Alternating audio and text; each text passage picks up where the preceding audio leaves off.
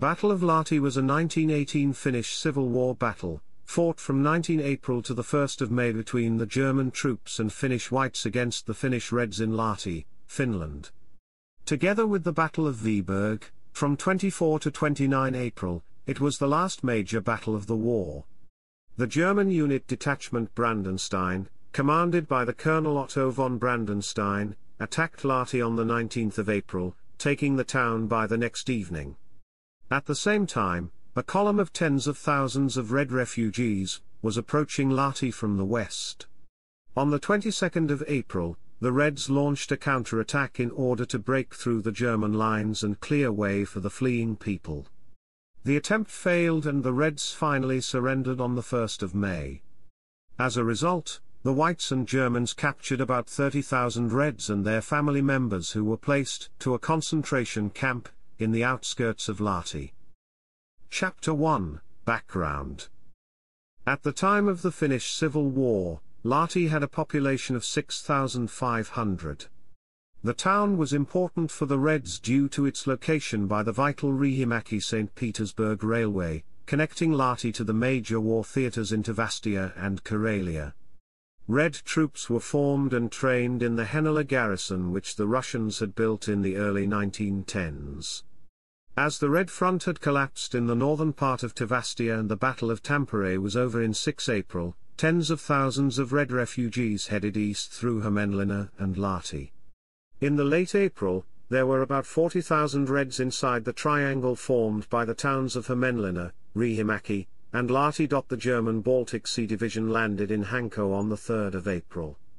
After the victorious Battle of Helsinki, fought 12 to 13 April, the division marched north to Riihimäki and Hämeenlinna, which forced the Red refugees to head to Lahti. Another German unit, Detachment Brandenstein, landed 75 kilometers east of Helsinki in Loviisa the 12th of April.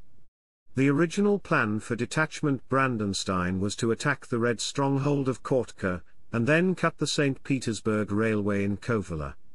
For some reason, the Germans finally decided to move north to Lahti, instead of Kotka in the east. Chapter 2, German Offensive. As the Germans reached Lahti along the Loviisa-Visijärvi Railway, the Reds started building trenches, artillery batteries and other defensive posts to the slopes of the Salpaus-Selkä ridge.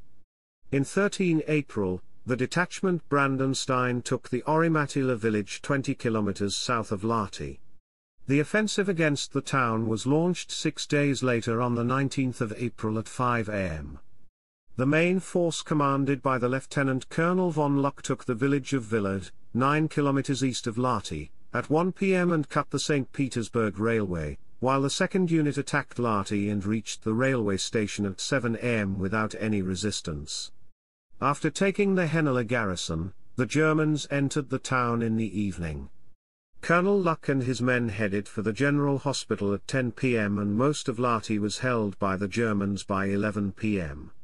All this happened with hardly any resistance by the surprised Reds. Instead of the town itself, the Reds were only defending their positions in the Salpaus-Selkä ridge.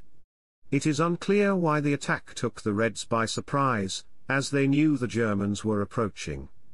One explanation is their poor reconnaissance and surveillance. On the morning of the 20th of April, the Germans reached the harbour by the Visijärvi Lake.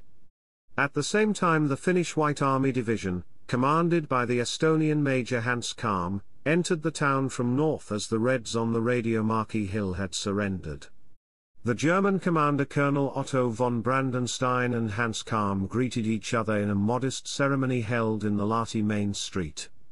On the next day, a small clash occurred as a group of 1,000 Red Guard fighters came by armored train to Okkoinen, a village in Hollola, 5 kilometers south of Lahti. The Reds tried to break into the town but were pushed back. During the first 2 days of the battle, the Germans lost 6 men killed. Red losses were at least 37 killed and 500 captured. 300 more were captured within next 3 days as the Germans searched for Reds in their homes. The ones found with a fired rifle were shot. Chapter 3, Red Counterattack and Capitulation. As the column of refugees reached the outskirts of Lahti, the Reds launched a counter-attack on the 22nd of April.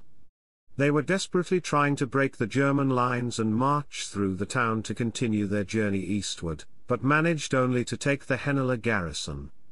In the next morning, the Red artillery started firing on the town. The bombing of German positions lasted for 6 days. At least 16 Reds were shot by the Germans as a retaliation for firing the military hospital. Some sources claim that even 60 Reds were executed, but this cannot be verified. The Whites, in turn, shot up to 30 Reds before the battle was over. No heavy fighting occurred in 25 to 28 April, but on the 28th of April the Reds launched another attack against the German lines. The fighting lasted for 2 days, but despite their overwhelming strength, the Reds could not beat the experienced and well-armed German troops. The Germans had only about 800 men in Lahti, while the Reds had up to 10,000 armed men from western Finland and Helsinki region who had come with the refugee column. The problem for the Reds was that there was no order of battle and nobody commanded the force. There were only a couple of organized units, like the Turku Women's Guard and the squad composed of the youth section of the sports club Juri Helsinki. The Germans in turn managed in taking the Okoinen village by the Helsinki railway on the 30th of April. They were now able to encircle the Red troops of the Henela garrison. In the morning of the 1st of May, the Germans attacked Henela, but the Reds had already fled. At 8 a.m., the Reds started surrendering and the Battle of Lahti was over, although there was still minor resistance in the surroundings of the town and 5 Germans were killed on the 2nd of May. Chapter 4, Aftermath. As the battle was over, the Germans and Finnish Whites captured about 30,000 Reds in the surroundings of Lahti. The numbers include Red Guards fighters and their family members, as well as other Red supporters who had fled from the western and southern parts of the Red Finland. Among the captured was also the group of 4,000 to 5,000 Red refugees who had only a couple of days earlier fought their way through the German lines in the bloody Battle of Sierjantaka. Up to 10,000 Reds surrendered in the fields of Vassala in Holola, 10 kilometers west of Lahti. Led by the military band of the Pori Red Guard, the group marched to Lahti.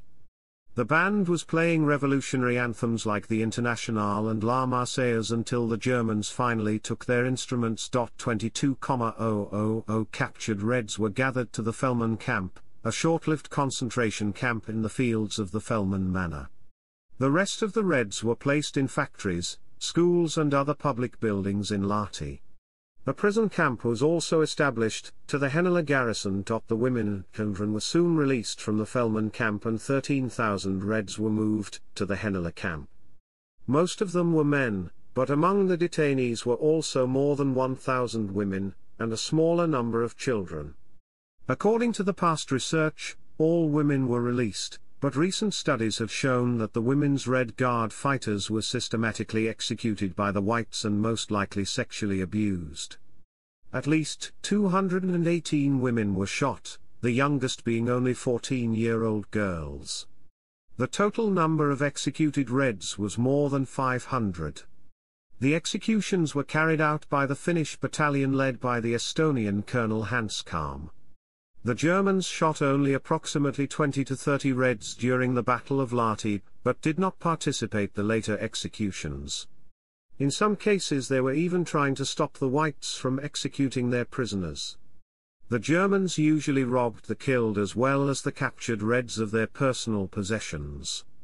This was verified in the war diaries of the German officer Hans Trobst, released as the 6th part of the 2015 book Der Krieg im Westen. The Henela camp was active until the end of September 1918.